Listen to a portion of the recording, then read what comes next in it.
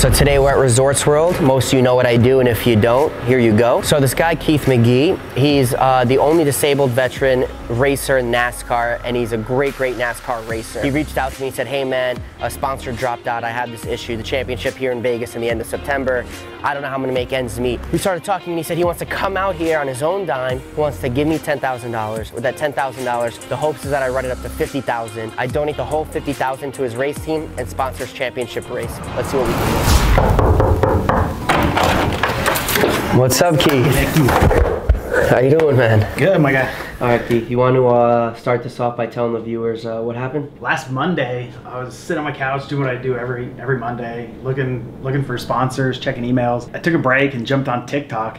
I think like the first video that popped up on TikTok was, I want to say it was the mansion party video. And I was like, dude, this looks like my type of people. Like, this just looks like fun to be at. And I was like, you know, I gotta reach out to him. What do I have to lose? Like, you know, he doesn't read it, says no. Like, you know, that's the worst that could happen. I kind of just told you my story and said, hey, let me bring $10,000 to you and see what we can turn it into so we can go racing. 95% of the people that like hit me up are like, bro, I got $20. Bro, like they see my video where I turned $200 to like 800,000. So a lot of people are like, I got 200 bucks, right? Some people are like, yo, I got 1,000, I got 500. So my minimum usually is like 100,000, right? You know, when I take my piece, it's worth it. But when you hit me with 10,000, the truth was 10,000 is like a super dangerous place to be. It's like not enough juice. You can't afford any bad cards. You just like have to win right away or like you go bust. So I didn't tell you, but now you know, like I had brought my own cash with me, right?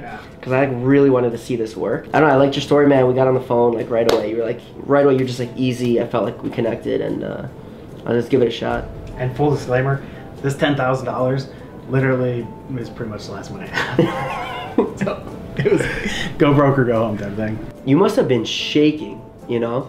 You know, when I first got here, for one, I knew that this was a risk. It's gambling, you know, it's not a guarantee. You know, it's all about chances, but I'm into taking risks and chances. That's how I've gotten this far in my career. You know, when we went through the first 10,000 really quick, like I was kind of just like, oh man, I was bummed that it went so quick, not because that we lost that 10,000 that I brought, but just because I was like, man, I wanted this to like last a lot longer. Like Mickey's a cool dude and just getting to spend time with him. I was like, I want this to last longer than what it did. And then he goes, don't worry, man. And he pulled out his own money. I was just like, all right, this is cool. All right. And last night, I don't know, I was like, it was kind of just like in a dream state. When he stood up and said, man, we're going racing, it was just like, everything just got like super foggy and it was just like, I was shaking. We won here, we have a little over 80,000, so he's gonna go racing. We started with 10, went out to 35, dropped down to 2. And then from 2,000, we ran it up to a little over 81,000. In one day. So Keith came here, he brought 10,000. We ended up cashing out 81,100. Now there's only one thing left to do.